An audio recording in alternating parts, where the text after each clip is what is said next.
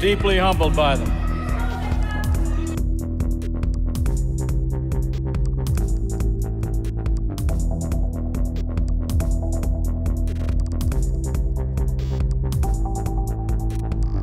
The American people are looking for new leadership that could unite our country around our highest ideals, that would reflect the respect and civility the American people show to one another every day while still advancing the policies that we advance.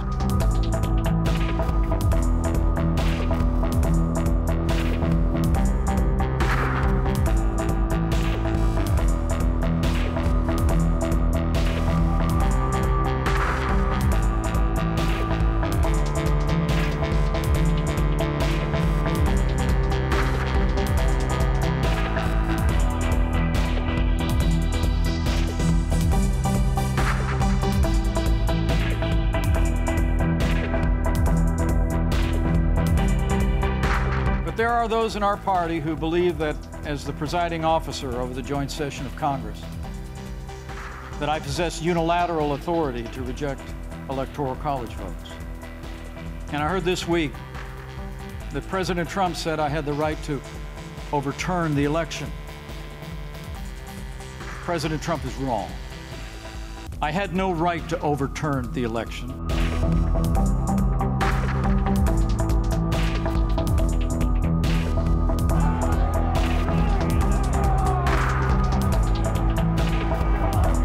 Investigating on Pence. Number one, he's a traitor because he should have stopped the election.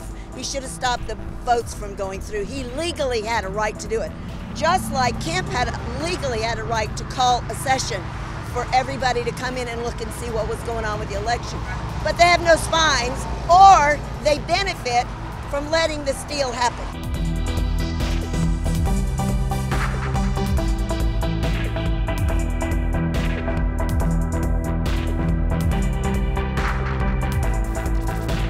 Today's Democratic Party is taken over by a radical left-wing group that literally has lost their grip on everything that's always made this country great.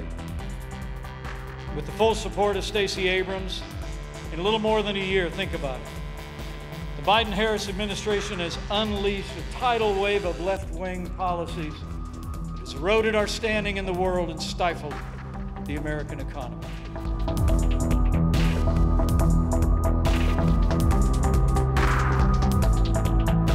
I thought he's a typical